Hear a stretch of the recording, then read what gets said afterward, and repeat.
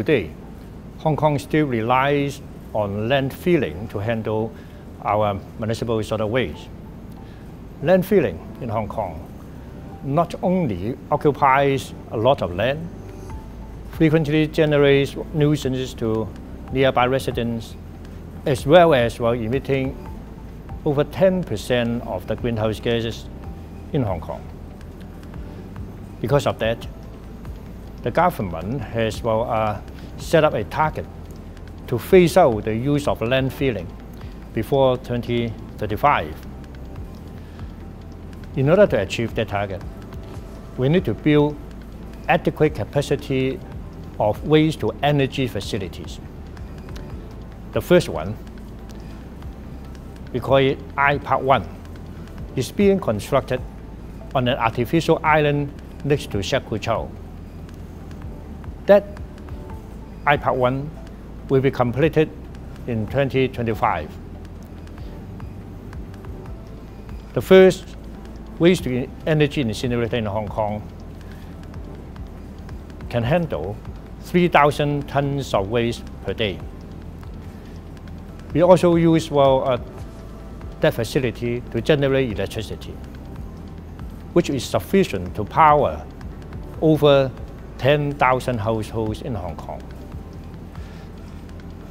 Using waste-to-energy facilities to handle waste also will help us to reduce those greenhouse gases emitting from landfilling.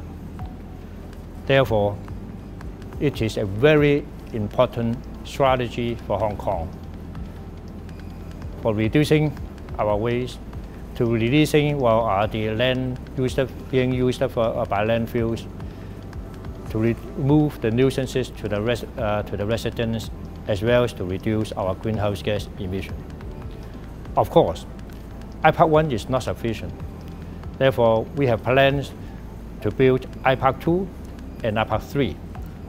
With all these incinerators, we will be able to stop landfilling in Hong Kong. I have mentioned that I've set a target to phase out all the landfills before 2035, which now we believe it is a bit too slow. And therefore, we are working on a new approach to build the waste-to-energy facilities, iPark 2 and iPark 3. In the past, we used what we call the public works program to build our infrastructure, which has a lot of steps and administrative procedures.